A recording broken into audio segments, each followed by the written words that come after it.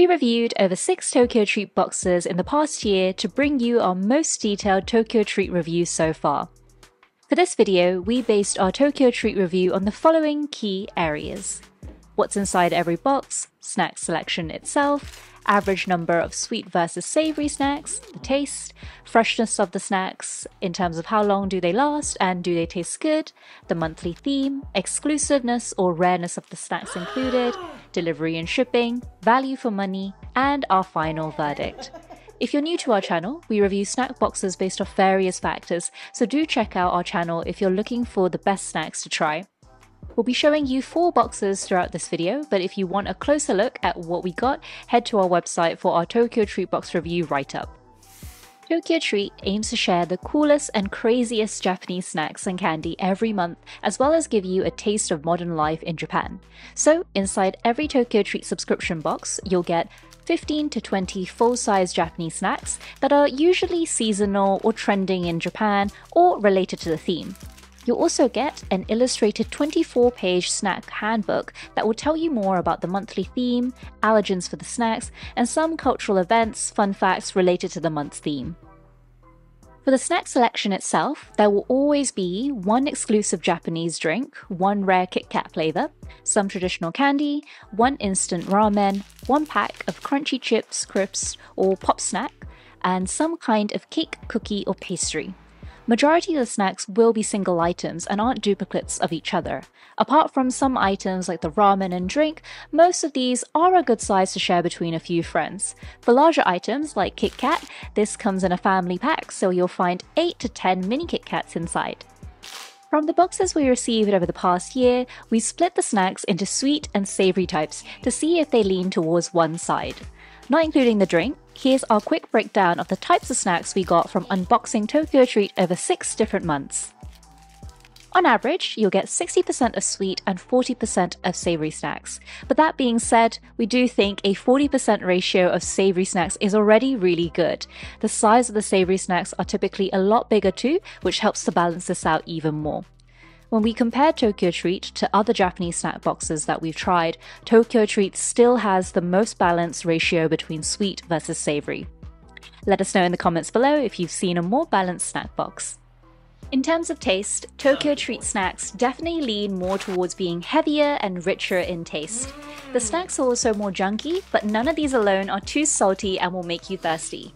The snacks are almost always moreish and easy to finish in one sitting without you even noticing. For the sweet side of things, we don't have a huge sweet tooth, so we're quite happy to see that the sweet nibbles are smaller in size for a nice little burst of sweetness every now and then. The snacks inside the Tokyo Treat box will appeal to a wide range of people, but a lot of people will also compare Tokyo Treat to Boxu and Sakurako, two popular services with Japanese snacks for a more mature palate. If you want to see what our take is on Tokyo Treat versus Boxu, do check out our other video.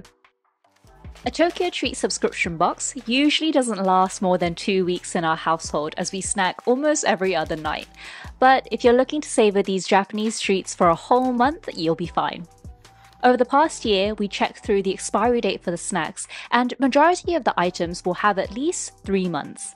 But fresher items like cakes and pastries, the expiry date might only be 1 to 2 months. So far, we've not received items with an expiry date that's less than 1 month. The monthly themes for Tokyo Treat are usually based on seasons, regions, or events happening in Japan. The theme translates really well to each element of the box, from the guide, snacks, and sometimes even the design of the box itself. The guide is always a fun read filled with interesting facts about things related to the month's theme. It could be events happening in Japan, some history, to Japanese legends and folklore. Even though we've lived in Japan for a long time, and we think we know quite a bit about Japanese culture, we're always surprised by local tidbits and cultural insights that the guide will introduce to us. For each snack, there's also a small description to tie it back to the theme. As the monthly theme for Tokyo Treat changes, there were some themes that we thought were better than other months for the past year, but this is also just down to our personal preference and comes down to the fact that we've tried a lot of different snack boxes, so it does get harder to impress us. So for this part of our Tokyo Treat review, we'll be focusing on showing you themes from 4 different boxes to help you get a feel for yourself. For September and October, the theme was Moon Festival Snacking and Halloween Snack Haul. The themes set on cultural events are usually more visible from the get-go, as the boxes are also a bit different from their signature bright orange colour. The limited edition snacks from Japan they include during these periods are more interesting in flavour, and the cool packaging helps to make the themes stand out even more.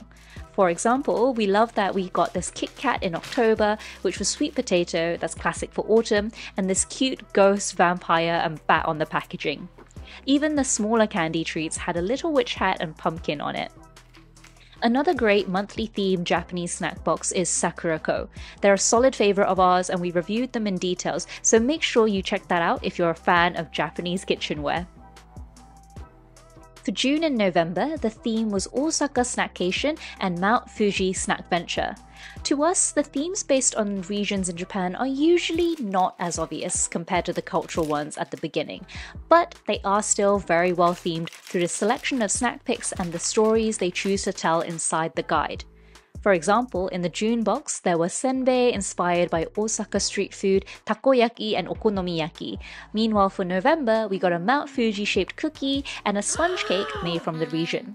We also love how there was a DIY candy toy kit to make your own ice cream.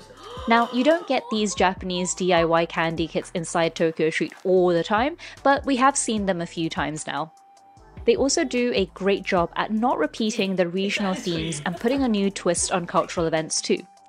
A few years ago, the theme for June was Snacking Shibuya, and we haven't seen this come back yet. Of course, if a product has been around for so many years, it will have some criticism. Here's the 2 biggest criticisms about the snacks in Tokyo Treat that we've seen so far on Reddit. One is people complain that the snacks are cheap candies that you can find at most Asian corner stores, and 2, some people say that the snacks repeat regularly.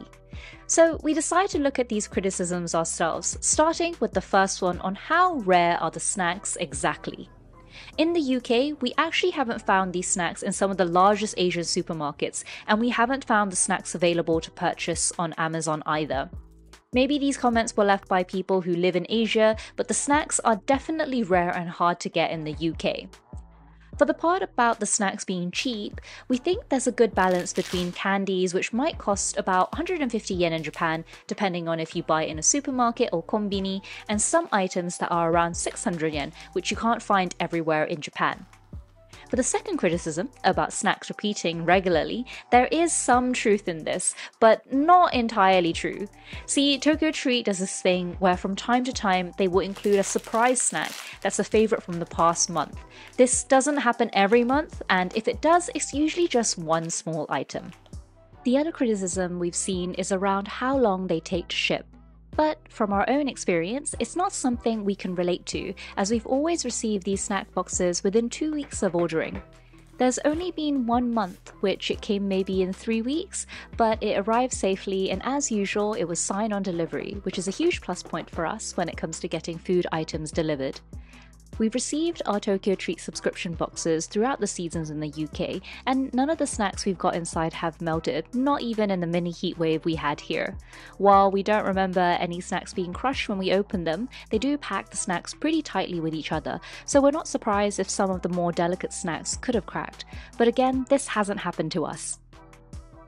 Tokyo Treat has a few subscription options ranging from getting it as a one-off Japanese snack box to subscribing to their monthly plan. And of course, if you subscribe to more months or the annual plan, it's going to be a bit cheaper. Now, shipping isn't included in the price, but when you compare it to other Japanese snack boxes on the market that are an extra 10 to 20 USD, they come out at a similar price range to each other. For Tokyo Treat, they have regular promo codes on their site, which will give you rewards and special items, and you can also find some sort of coupon and discount code available for first-time customers. For example, we were given a discount code by Tokyo Treat to share with our subscribers when they noticed we made a video about the services in the past. You'll also see social media influencers sharing their code too, so it seems to us it'll be pretty easy for you to find one. For monthly subscribers, you can also enter their photo contest, post on their community forum to win some free snacks, sometimes even a free box, as well as limited edition Japanese souvenirs. To us, Tokyo Treat Snack Box is good value for money from both the absolute value of the snacks and the experience it brings.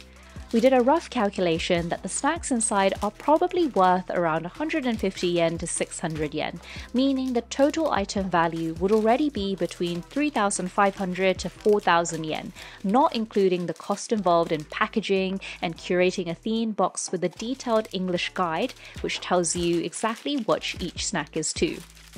For the people who can't fly to Japan because of time or money, the Tokyo Treat Snack Box is a great way to experience a part of Japan. So overall, our experience over the past year with Tokyo Treat has been great and definitely worth it for us. The subscription box is always fun to open, the snacks are surprising in flavour and never the same in selection. The themes are very immersive and well thought out from the box, guide, all the way to the taste of the snacks. So we think it would appeal to a wide range of ages and make a great gift for kids, friends, and family. It's also great value for money, and to us, it's nostalgic to be able to taste Japanese snacks and be reminded of our time living in Japan. Like this video and let us know in the comments what would you like us to review next.